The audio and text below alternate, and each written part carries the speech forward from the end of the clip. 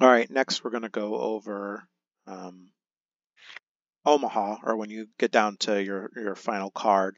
So once you've created your 4-3 formation or your streak and you're trying to get rid of your cards, and it comes down to where you're only going to have one card left, you're going to signal this before you get rid of your second to last card, and you're going to say Omaha.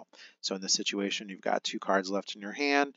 It's your turn. You're going to say Omaha, and then you're going to discard the card right here, which is going to leave you at the goal line where you're going to have the final card left. Okay.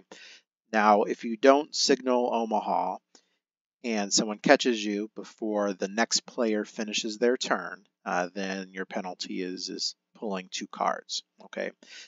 You'll also learn other things in the game where you're capable of hitting or getting rid of cards on like your own. We already know that you can get rid of cards on your own thing, but you can also get rid of them on others as well. In those situations, anytime you get down to 1 card left, to make it simple, or the second of the last card left, you're always going to say Omaha. Okay, there'll only be one scenario which you'll learn in stacking, where if you get rid of multiple cards at one time, you don't have to say Omaha. But in any other situation, second to last card, just say Omaha and then get rid of it there. Okay. Now, to be creative, you do not have to.